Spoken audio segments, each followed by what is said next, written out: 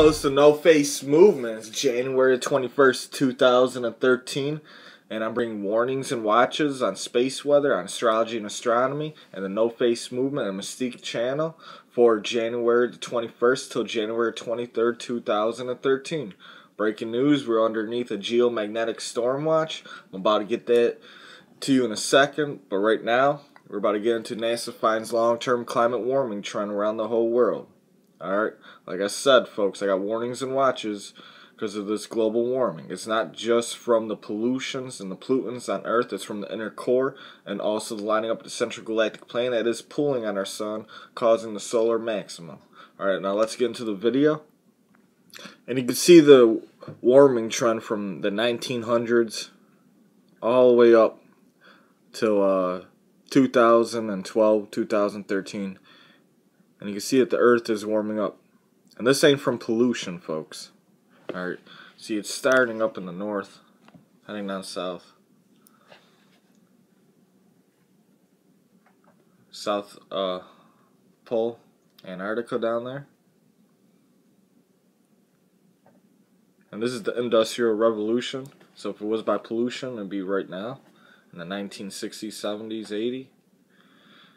But you see how it picks up in the 80s, in the 90s, definitely over Russia, over North America, around Greenland, Alaska, the North Pole,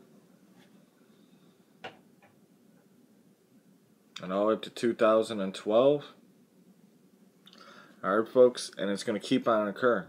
Alright, our sun is growing, our sun is getting warmer, the central galactic plane is pulling at our sun. Alright, now let's get into the space weather at spaceweather.com. Alright, this is space weather, and tonight, on January 21st, 2013, Jupiter-Moon conjunction. If you're down in the South America, you're going to see it even better, and it's called an occultation. When the Moon passes in front of Jupiter, I'm going to put warnings and watches out for earthquake for January 22nd from that, from the gravitational pull. But on January 19th, January 20th, a full-fledged geomagnetic storm outbreak is happening from the CME injection that hit Earth's magnetic field on January 19th at approximately 17:15 UT hour. Alright, folks, I got a lot of warnings and watches for major earthquakes, major storms, for pole shift. A lot of stuff. We're about to get into that a little bit deeper.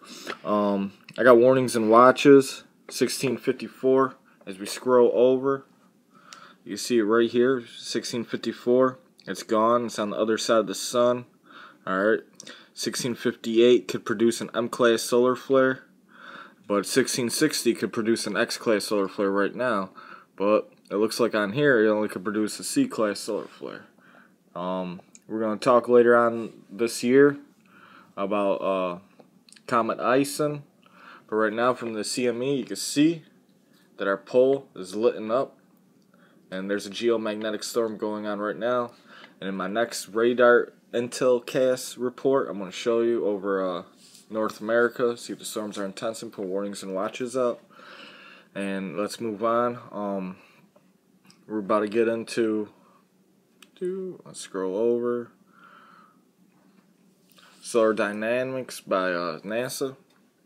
And you can see this is solar X-ray for the 21st. And you can see 1654 on the side that's going around. It still could produce X-class solar flare. If it swoops around, it might go the other way. Depends on the gravitational force. And AR 1660 looks like it could produce an X-class solar flare. Alright. This is Helio viewer. And you can see 1660 is growing. It's moving across the Earth. That's why I'm pulling out warnings for X-class solar flare. There's a little eruption on the side.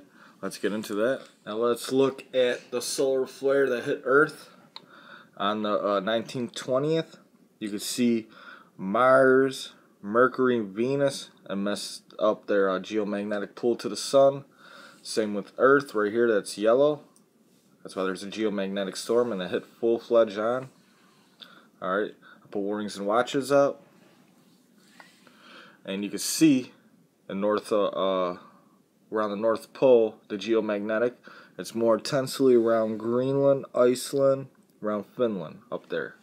Alright. And you can see over here there's an eruption on the other side of the sun on January the 21st, 2013. Alright. And there's an M-class eruption on the other side. But this is X-class. Alright.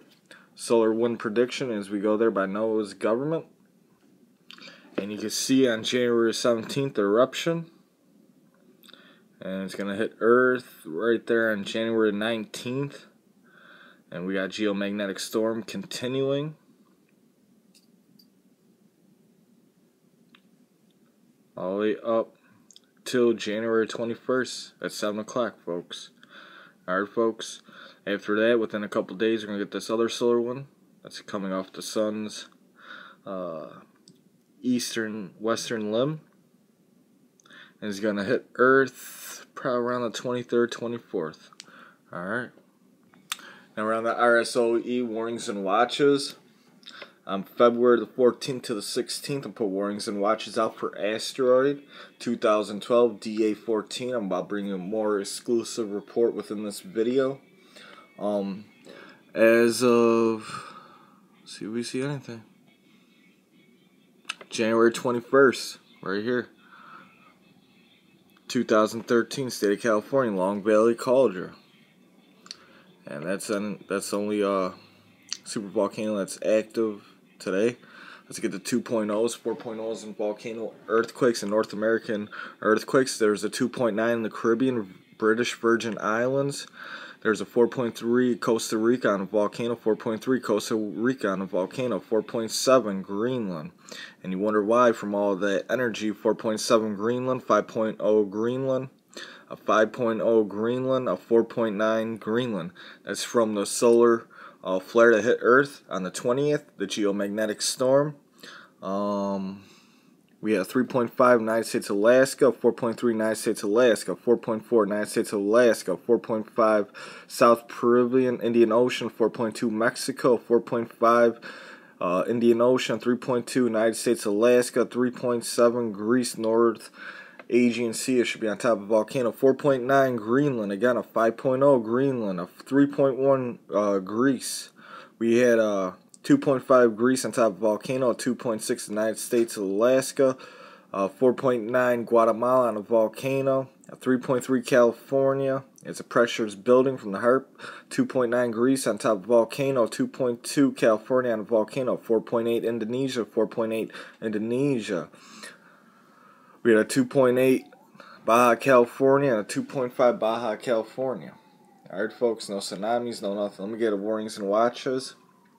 I got warnings and watches still in effect for a moderate to major earthquake for Greenland and Iceland, including around moderate earthquakes for Sweden, Finland, Norway, United Kingdom from the geomagnetic pull. I got warnings and watches for moderate to major earthquake for Alaska, moderate to major earthquakes for the west coast of California, moderate to major earthquakes on the west coast of the United States of America within the next 2 weeks. I still got 80% warning for a major earthquake on the west coast and definitely around California.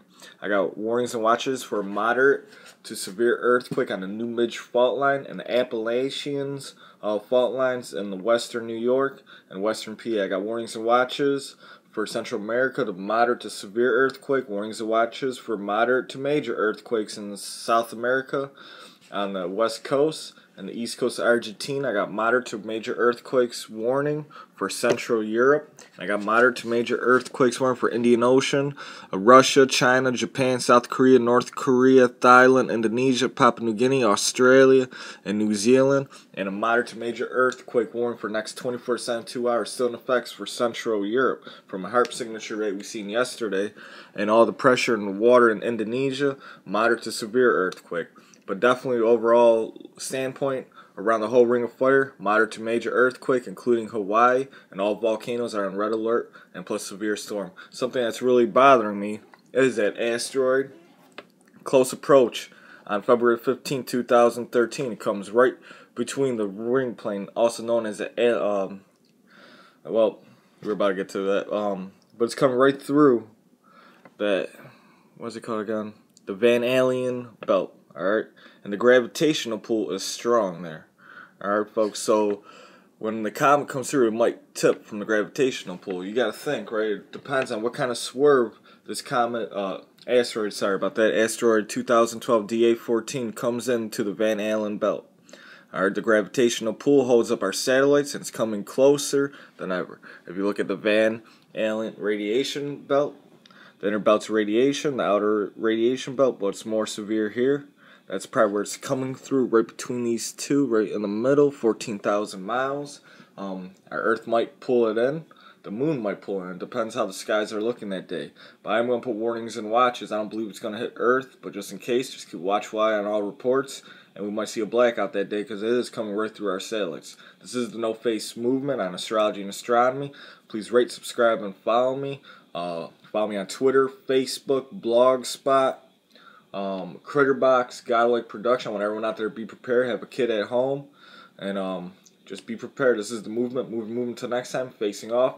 Also check me out on Mystique's channel. She's astrology. She's about bringing that report tomorrow. This movement. Moving out again. Facing off.